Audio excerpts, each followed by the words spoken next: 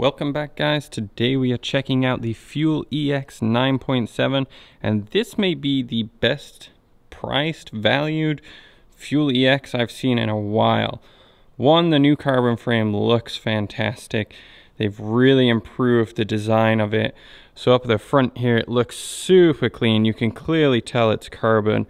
It's fairly lightweight, obviously with the new kind of design of Fuel EXs. It's not exactly designed to be the lightest weight thing, but at around 33 and a bit pounds, this is not too bad for weight-wise. As this is the newest version, it comes with the newest Fuel EX frame, so a lot more triangles, a lot more shape to it. Obviously, down at the bottom there, they have a new flip chip, which allows access to a coil to be fitted in there, which is pretty cool. Also allows for some more major adjustments with geometry. You have the standard minnow link in the back end there, so you're able to flip those and rotate them exactly as you please to get a lower, slacker geometry.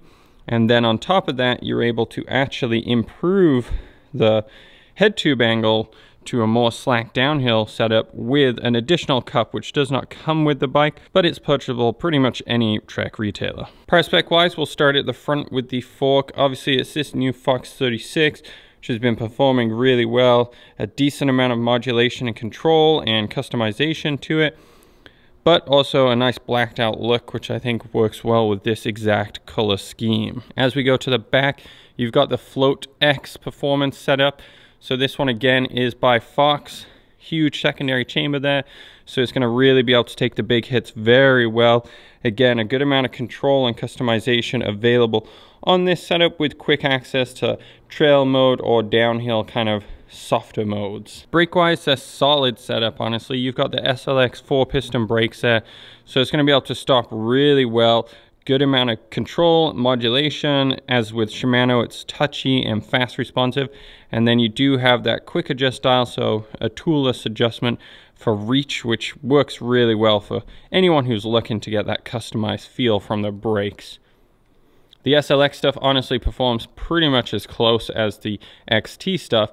It just is a little more affordable and technically weighs a little bit more. And you've got the same setup in the back brake with a 4-piston setup. Fully customizable handlebar. This is a really nice touch and honestly very well performing. As we look to shifting, you have got the SLX shifter as well. So this one offers some texture. It is just plastic. There is no rubber gripper on it, but it still feels good. And you can use the front shifter paddle to push or pull as well. When we look at the back, we have an XT derailleur and cassette with an SLX chain. So good performance, good durability, connecting to a 32 ring on the front, and this is an SLX branded crank as well, so good amount of quality to it. Durability should be solid, and you should get a good lifespan out of this. Really, as you pay for better quality parts, that's the most advertised feature. Once you pass this SLX range or hit the SLX range, you go to better quality and more importantly, more durable. So this one's still going to last a good amount of time, but there is technically better out there. As for frame features, you can see they've got that big oversized protector on the rear chainstays there, and that chrome piece to prevent nicks and scratches from chain being pulled in a little bit. They also, on the carbon models, this is different from the aluminum ones, add this little flap here to prevent rocks and stuff from chipping or scratching where they may fly up, which is just kind of a nice little touch. And just like the Fuel EXE, they have a huge down tube protector, so this is going to protect your bike from just chips and rocks, and it is bolted on instead of glue, so that is nice to see. We've seen some of the glue ones slowly fail over the time. Bolted on means it's replaceable, and most importantly, it won't just flop off on its own. As this is the 9.7 model, it does not come with any other carbon apart from the frame. So the handlebars and wheels are just straight aluminum. They are solid wheels, obviously. These are the Line Comp wheels, so they're still tubeless ready. Everything's good to go there. You get the XR5 team issue, so tubeless tires. Big, huge, beefy tires. Trek has been sending some of them with one tire backwards and the other forwards, as people have noticed in the other video. We're not sure if this is purposeful or quality control down the tube. Sometimes it is good to rotate one, especially the front, in a reverse direction, so you'll get extra traction. instead of having a front and rear dedicated, you will just simply have one tire which can do both. Geometry wise though, this looks fantastic. Dropper post wise, it has upgraded to that 34.9, so it's a thicker, it'll last longer, it's going to be stronger, and you can get away with long air internals with that newer frame geometry. Honestly, a 9.7 at $5,800 Canadian is good value. Part spec wise, performance wise, what you could do with this bike now is all ridiculous. You're going to be able to really go anywhere and do anything with this bike.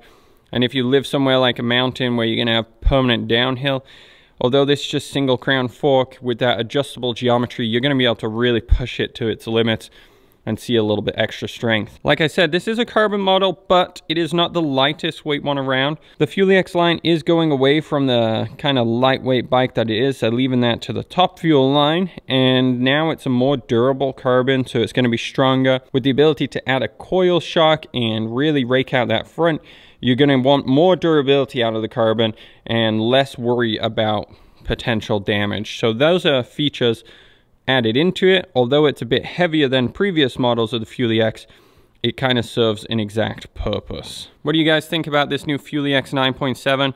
I think for anyone looking for a high performance bike who doesn't want to spend, you know, $9,000, this really will cover all the notches. The carbon wheels are nice, but not having them isn't the worst thing in the world, and it's something you could upgrade in the future. So coming with aluminum, I don't think is going to make a big deal. One last thing I forgot to mention, this does come with that in-body storage, so you're able to put a tube in there and other knickknacks. I'm not really sure what the point of it is, but I guess it's useful storage if you need extra space and you don't carry a backpack. All right, hopefully this was helpful, and subscribe for more. Thanks, good luck.